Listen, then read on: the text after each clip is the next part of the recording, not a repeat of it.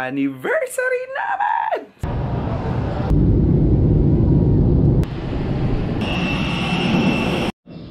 Room tour!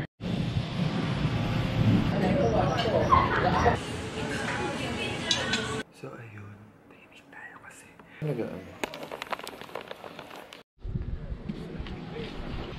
Chuk! Rico.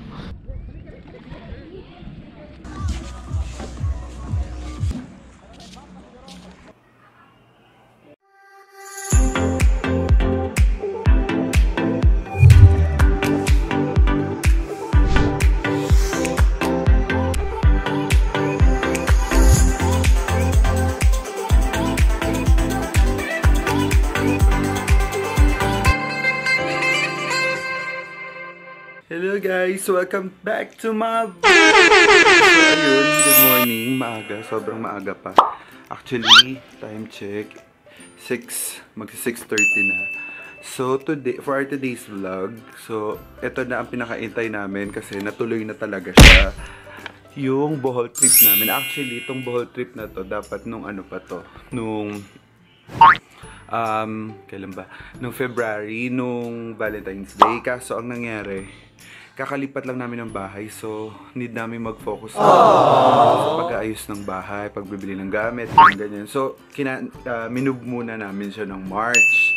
Kaso nung March, hindi natuloy kasi nag-lockdown na naman. So, anniversary ng pagkaka-lockdown natin. So, ayun, na-lockdown. Tapos kala namin ng April, magiging okay ulit. Nirebook na. So, hindi pa rin natuloy. So, ayun, ang ginawa namin, ginawa na lang namin June para sa anniversary. So, ayun, anniversary namin kasi ano ba ngayon? June 11. So, today is our anniversary.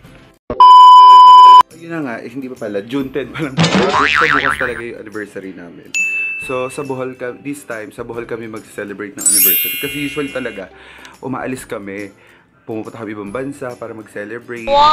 Actually, every June, umaalis kami ng Philippines, kami out of the country. With, sila Aisa, sila Mami. So, ayun, ngayon, syempre, lockdown, di pa pwede pumunta sa ibang bansa. So, dito muna sa Philippines. Buti nga, pwede nang, mag-plane, mag-travel via plane. So, ayun, sobrang blessed kasi makapag-celebrate pa rin namin kahit pa yung anniversary namin sa ibang lugar. So, ayun. So, ayun, first time namin sa Bohol. So, kaya, super excited ako.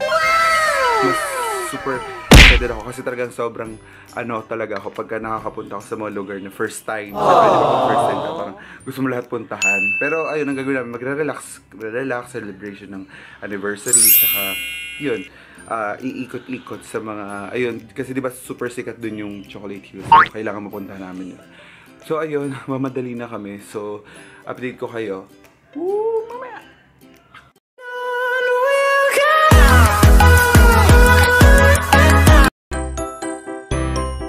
Hello guys, so ayun, nandito na kami sa airport, boarding na, punta na kami, mamaya na lang ulit, bye! Paakyat na kami. Paakyat.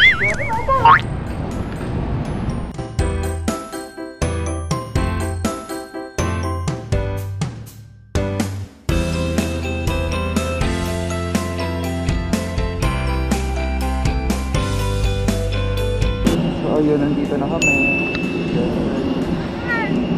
Pero, I walk to remember. Ang init first. Ito yung nila, airport.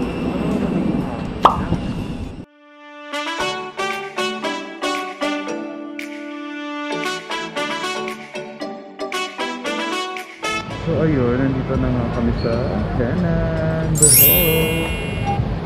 Waiting na lang kami, mag-check-in lang si RV. So, natry ko lang.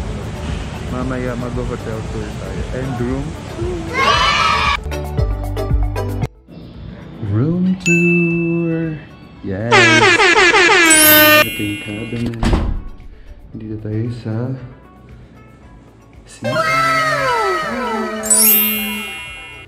Yan, Bohol. Yan, ito yung yung shower. Oh my God! Kita! Hello! Meron kaming bathtub. Dito tayo sa room. Ito yung patungan ng mga gamit, maleta. Tapos dito may salamin. Hello! O, diba na? Tapos ito yung bed. Oh my God! This is king size bed, right? Diba? King size to. So, ayan, nag-relax na po siya. Madam. Ito, meron na namang mirror dito. Tapos TV. Tapos ito yung ref. Wow! Yeah. Tapos punta tayong balcony. Ito. Oh my God!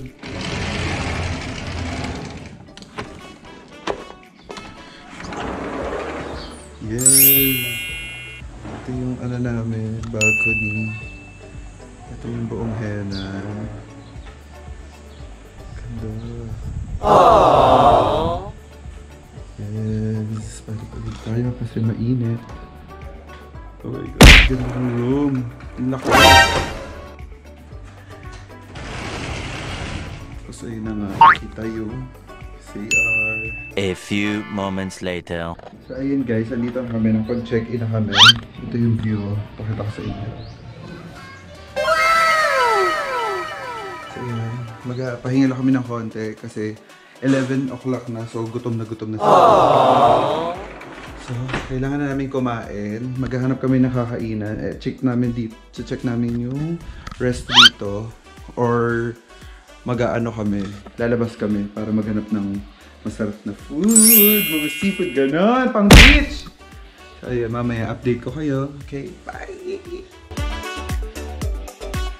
So, ayun, ito, naglalakad na kami. Tanggalin ko muna yung mask. Naglalakad na kami, papuntang kakain na kami, magla-lunch na kami. Pero maghahanap kami kung saan kami kakain kasi gusto namin itry yung sa labas. Ay, si RB, nakapahin. Kasi mainit. Ako, if-feel ko yung charot. Ayoko rin mangitim. Pero for sure, hindi naman ako mangitim. Ano ba yan? Sorry, update ko kayo later. Bye!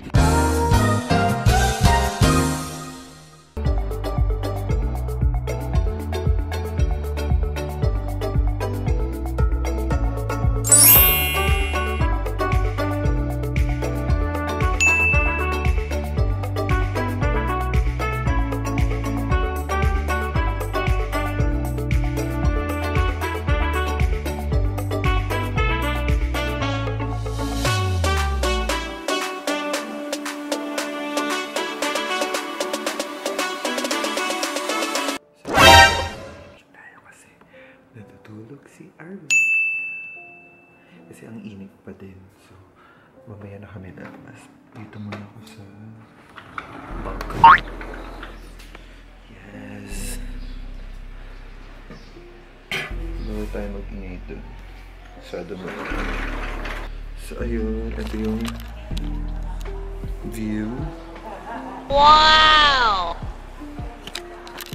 Dito muna tayo sa balcony at mag-phone muna tayo dito. Huwag natin siyang guluhin dun sa loob. Nag-ano siya, mamoist. So ayan, dito muna ako. Phone muna ako dito.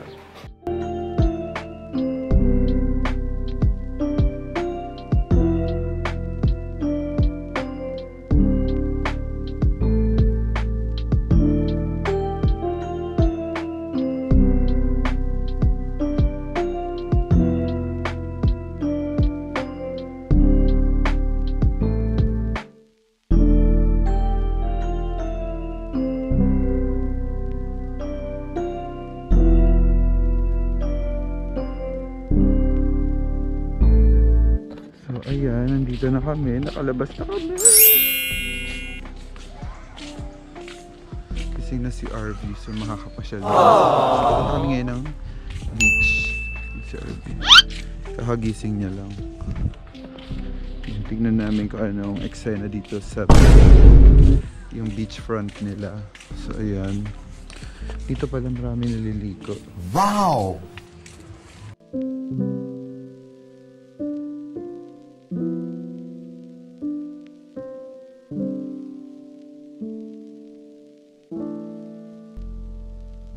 Nakababa na kami sa beach. Parang same lang siya sa Bora, pero parang mas maganda pa rin yung Bora. So, andito na kami. Maganda naman yung beach nila, pero parang mas maganda pa rin yung Bora. Parang mas siguro pala tong Henan.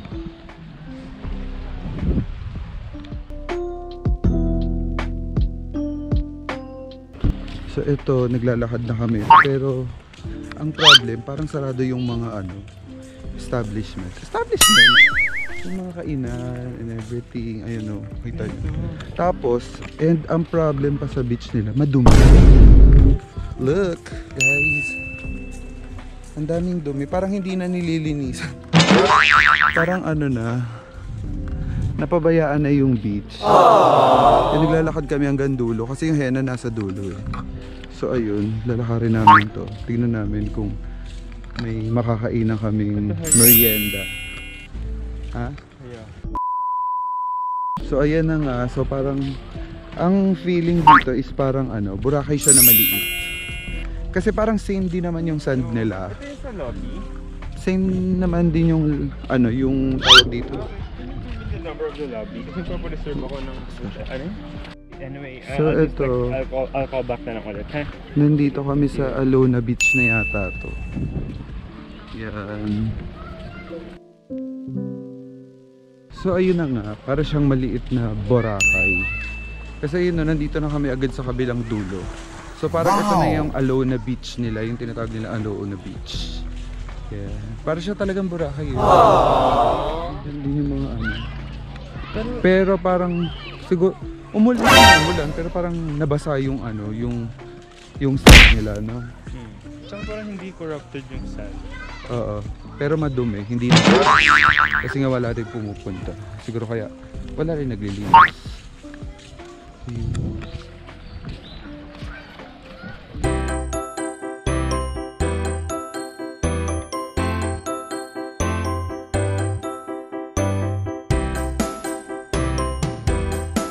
So eto, pabalik na kami sa aming hotel. Baka doon na lang kami tumambay, mag-shake. Shake shampoo. Ganun. Kasi wala na kami magawa doon. Nilakad namin, wala naman excel. Kasi puro sarado. Balik na lang kami.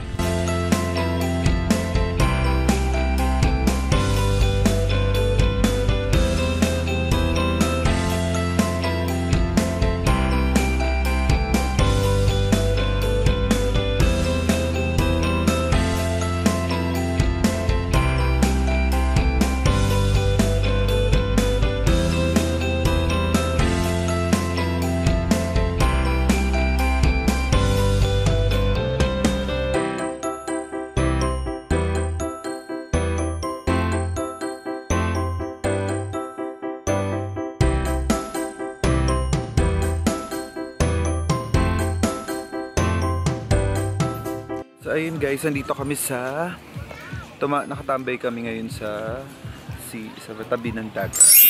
Yeah. Ubus na yung shake. Si RB umiinom na siya. Ano ininom mo? Margarita. Frozen margarita. Ito, nagre-relax lang kami kasi ayaw pa namin may gawin today kasi syempre nakapagod. So lang namin relax today muna. So ayun, relax kami. Mamaya magpapamassage kami, tapos dinner, tapos maaga kami matutulog kasi tomorrow super dami namin gagawin. Like buong araw yung lahat ng mga magagandang pupuntahan dito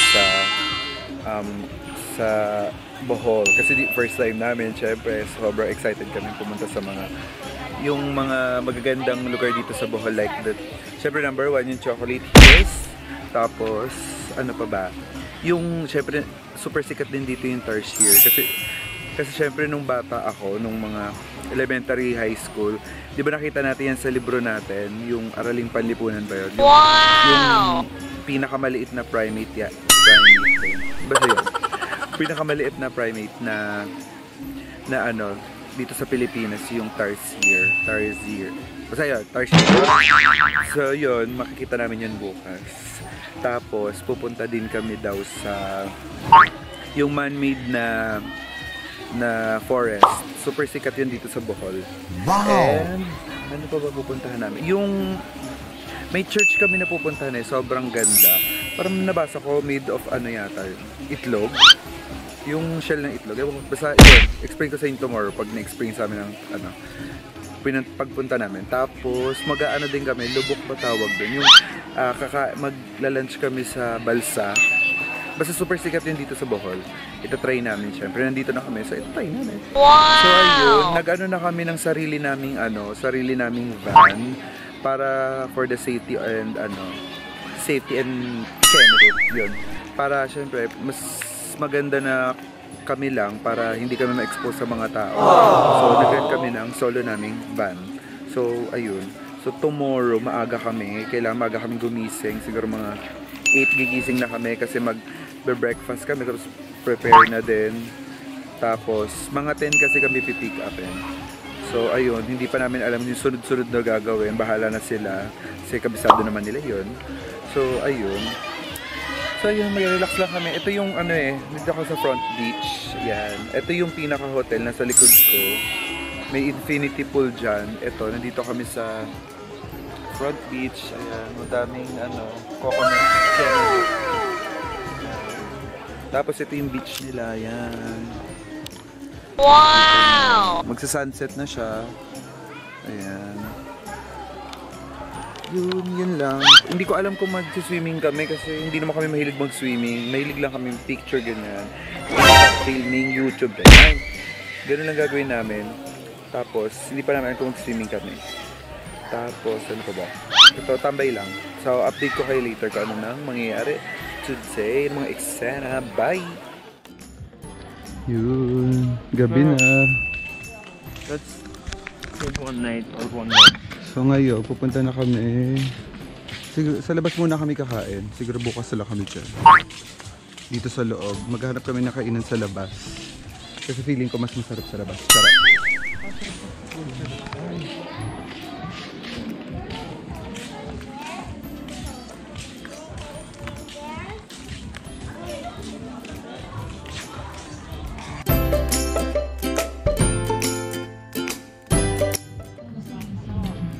Puro barbecue to ko. Ay, ikaw. Meron din sila.